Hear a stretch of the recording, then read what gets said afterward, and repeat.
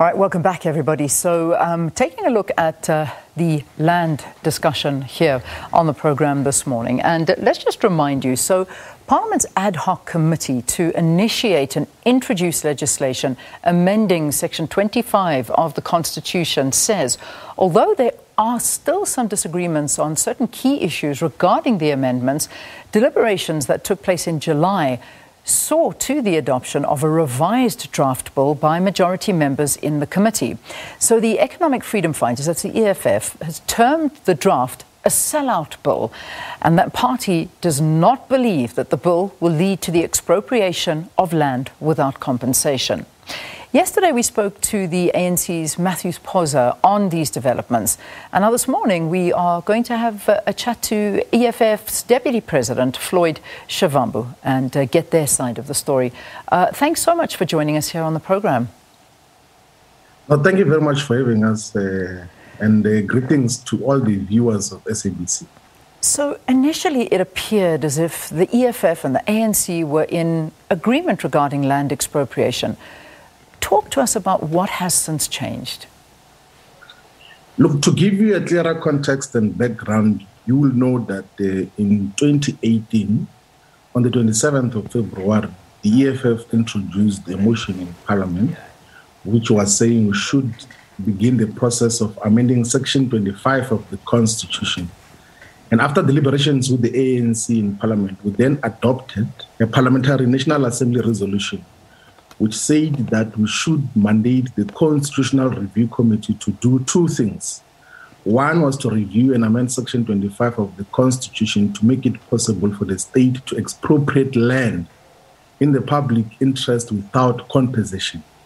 And then it was mandated that Constitutional Review Committee to, in the process, conduct public hearings to get the views of ordinary South Africans, policymakers, civil society organizations, and academics about the necessity of and mechanisms of expropriating land without compensation. And the second part of that resolution, which is in the records of the parliamentary resolutions, said that we should propose the necessary constitutional amendments regarding the kind of future land tenure regime needed, considering the necessity of the state being a custodian of all South African land. That is the resolution that we took. And immediately after that resolution, the Constitutional Review Committee, working together with the NCOP representatives, visited several provinces. I think more than 45 districts of the existing 52 districts in South Africa were visited to conduct public hearings and listening to the people on the ground in terms of how we should handle the expropriation of land without compensation. We also received public submissions, written submissions, a lot of them, some sponsored, some genuine submissions, that had said that we should amend Section 25 of the Constitution to permit for expropriation of land without compensation, but we should take into consideration that we should make the state to be custodian of all South Africa's land. And then the Constitutional Review Committee report was adopted just before the general elections in 2019, and then proposed that we should then establish now an ad hoc committee, which is an interim committee that is mandated with the textual amendments into the Constitution, which still underwent the same process which the Constitutional Review Committee had undergone before, of consultations, of listening to people in terms of what had to be included now in the amended Constitution. And in the process of doing that, a section in the ruling party and in the right-wing political parties then began to substitute the component that we were mandated to achieve, which is making the state to be custodian of South Africa's land in the manner that is. And then when we realized that the ANC doesn't have clarity in terms of how the Constitution should be amended, we then, as the Economic Freedom Fighters, initiated bilaterals with the leadership of the ANC at the most senior level. We met with the officials of the ANC when the currently suspended Secretary General was still in office, the Treasurer General, the Deputy Secretary General, and all senior members of the ANC. And then they later on instituted a committee which was led by former Director General of Minerals and Energy, Sandile Nogin, and Bulela Nquka, and one of the senior legal representatives from the ANC head office, which also included members of the ANC who are serving in the Ad Hoc Committee. And in those deliberations, we all accepted that the piece-by-piece land redistribution regime, which has defined South Africa since 1994, has been less than satisfactory in terms of attaining land redistribution on the levels and to the extent at which was aimed. You remember that from 1994, the ruling party had said that it would have redistributed 30% of South Africa's land by 2004, within 10 years. Yeah. And then when 2004 arrived, the goalposts were shifted to 2014. And even still in 2014, there was never any significant change in terms of the land which was redistributed from the white colonial settlers who currently own the land to the majority of the black population who have been dispossessed of this land through colonial violence and barbarism. So that is basically what then got to happen. And in those deliberations, when we agreed that the piece-by-piece approach to land redistribution will not work, we then said, let us establish the custodianship of all of South Africa's land in the same way the minerals and petroleum resources in South Africa, in the same way all water in South Africa is under the custodianship of the state, which is distinct, by the way, from nationalization. And the Constitutional Court has clarified that when it was giving judgment on the MPRDA, which established custodianship of mineral resources in South Africa. So Floyd, let me interrupt. And then, of course, yes. Let me just ask you. I mean, just on that point, as you were saying. I mean, you give the simple example of minerals and something as simple as water is where, in terms you would like to see the land ownership and the custodianship falling under the state. Why are the ANC opposed to that? What were the reasons that they gave you that they said they did not want to go in that direction?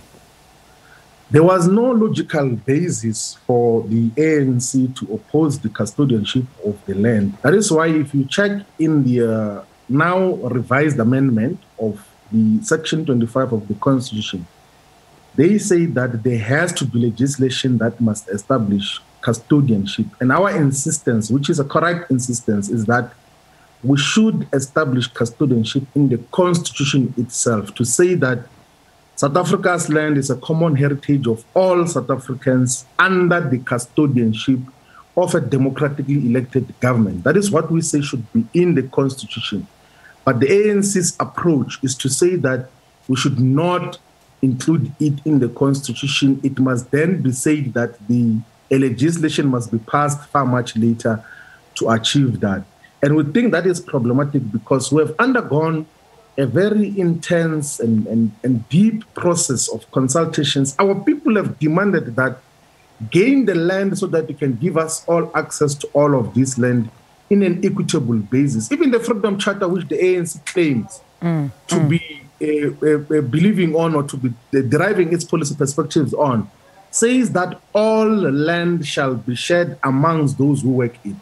Yeah. So there is no way you are going to be able to equitably redistribute land if you have not made it to be under the custodianship of the state in the manner that it is. Because if you go piece by piece, it is problematic. The Department of Public Works made an illustration that there was an attempt using the old expropriation bill to take a piece of land for public purposes. Actually, the public purpose was to put electricity lines pass over a farm. And the farm owner said that I don't want any electricity line passing over my farm. You rather take a longer route, which would be much more expensive. And the litigation process to just gain access to that particular piece of land for public purposes took more than 7 years. Yeah. And this is what we have been. And these are some of the things that you encounter. So just to quote something that the ANC had, in terms of their definition of land custodianship, and this was from an article in the Sunday Times this past weekend, which no doubt you have read. So Minister Ronald Lamola, this was what he had to say, is that, talking about the differences between the EFF and the ANC, and perhaps you can respond to this. It says, this is where we are differing. They want us to take all land and put it under the custodianship of the state. We ask them, what is this? What does it mean? How are you going to do it? To take all this land and put it under the custodianship of the state. He goes on to say, they said it's repossessing of the land. That is what it means. But in reality, in actual practice, it is nationalization of the land when you look at it practically. He goes to say that it would not only disorganize the form of land ownership, it would disorganize the social structure of our country and the whole economy for that matter. I think the Zimbabwe situation is a good example of what that would do to the economy. And that's a concern that's been raised by a lot of South Africans. We've already dismissed that what Lamola, whom we correctly say is Bruno Mtolo of our generation, is misrepresenting reality. He was part of the deliberations when we explained the distinction between nationalization and custodianship. And that is succinctly captured in a judgment where there was an attempt by Agri-SA to nullify the Minerals and Petroleum Resources Development Act. The Constitutional Court clearly stated that nationalization means that the state takes full ownership and it can do whatever it wants to do with whatever it has taken full ownership. But custodianship is to hold on behalf of the people. It's not the same as nationalization. We've been able to simplify that, and everyone else had accepted that. And in the process of that negotiation and agreement with the ANC delegation, Lamola went out of the meeting to go and call his faction to mobilize against the consensus that was being reached there.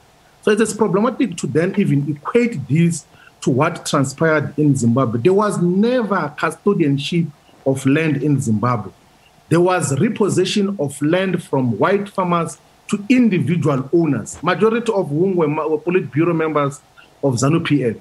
And we're not proposing that there must be taking of land from a Van Tonder or a Van der Merwe to a Politburo or a Central Committee member or National Executive member of the ruling party.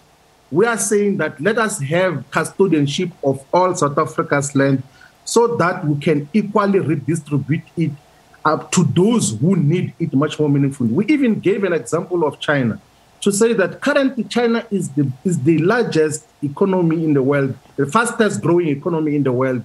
It is the biggest attractor of foreign investments, both speculative and direct investments.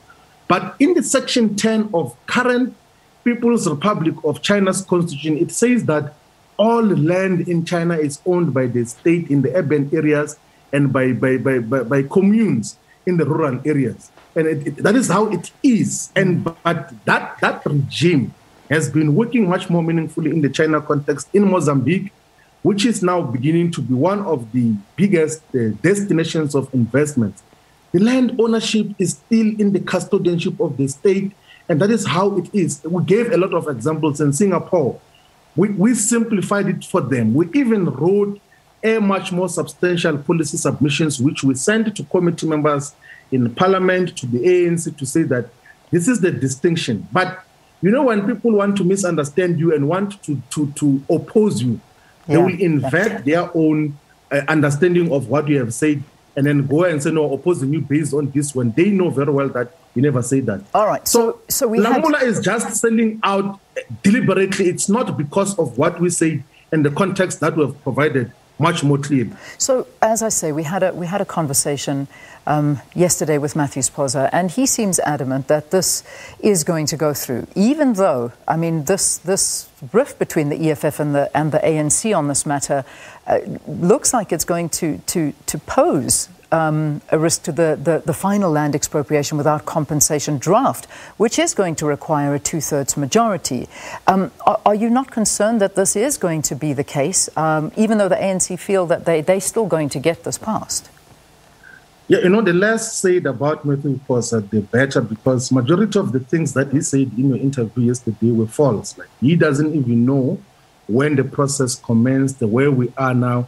He was saying that there were only 2 engagements with the ANC, which is false. He doesn't know what has been the process thus far. He got into the process far much later when there were disagreements in terms of what happened. And then he just rode on that wave of disagreement and then insisted that we should break these discussions. And our initiation of the bilaterals with the ANC was out of a recognition that it will be tragic for black people and black political parties in South Africa now, when presented with an opportunity to reclaim our land, to fulfill a historical mission of fighting against land dispossession, that we just disagree on contextual issues, which if we were to be honest with each other and deliberate much more honestly, we're going to find each other. We always say to the ANC that there is no need to rush this. We are the ones in Parliament who said that let us even postpone the tabling of the Ad Hoc Committee report to Parliament so that we can find each other. But then there seem to be extra powers that control the ANC from outside, because whenever a consensus is reached in our deliberations, in our bilaterals, some people go out of the meeting and call their faction and their handlers to tell them that, no, you cannot agree on anything, rather break those discussions and not reach a consensus in terms of amendment of the Constitution. And all these distortions of what the EFF has proposed are deliberate, are a means to try to satisfy the handlers' interest in terms of how they don't want the Constitution to be amended. Because remember that the Democratic Alliance, the Freedom Front Plus, all those who are benefiting from the status quo are saying there must not be constitutional amendment. And unfortunately, the EFF is not going to vote for a constitutional amendment that says that expropriation will happen subject to compensation. And that is what the current bill of the ANC is proposing. But also the ANC is refusing to amend subsection 7, which says that those who want to seek restitution of the land, it must only be those whose land was taken post-19 June 1913. We said that you cannot set that date because historically, by the 19th of June 1913, black people only had access to 7% of South Africa's land. And to just leave it like on that 7% component is problematic. So that is one of the things that we have to expose at all times and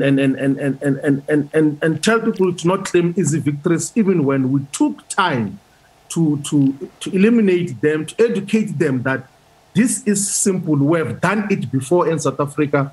We have made minerals and petroleum resources to be under the custodianship of the state. We have made all water to be under the custodianship of the state. We can do the same in relation to the land question, so that our people have got equal access, because the piece by piece redistribution model and regime has dismally failed. That is why it is 27 years now since 1994, and less than 10% of South Africa's land has been redistributed to its rightful owners. All right. So, Floyd, wrap this up for us, because in a minute or so, because you've said that you would like to see the delay for the ad hoc committee. You would like to see this being delayed right now. It seems that you and the ANC are certainly not on the same page anymore, that your discussions have now, at a stalemate, and to try and get the majority is not going to happen, because also other opposition parties are not necessarily in agreement.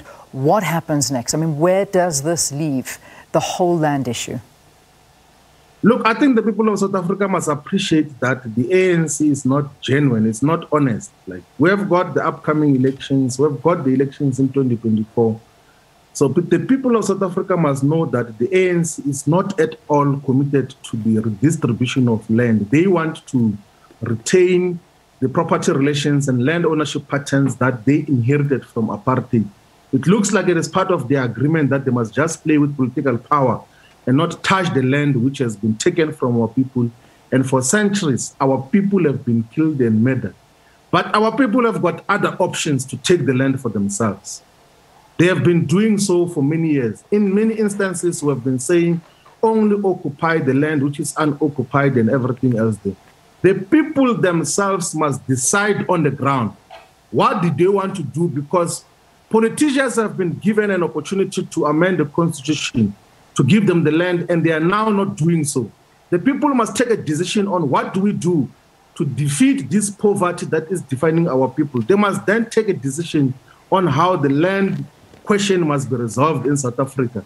Okay. You do not need parliamentarians and parliament to decide on the future of the land question. I think that there has to be other mechanisms of reclaiming our land other than these deliberations which are being handled by external forces that control particularly the ANC politicians. All right, we leave it there. Floyd, thanks very much for coming on and talking to us. That's the EFF's Deputy President, Floyd Shivambu, explaining the party's position on land with regards to the legislation that may see the amendments of Section 25 of the Constitution. And that's where, of course, we wrap the programme.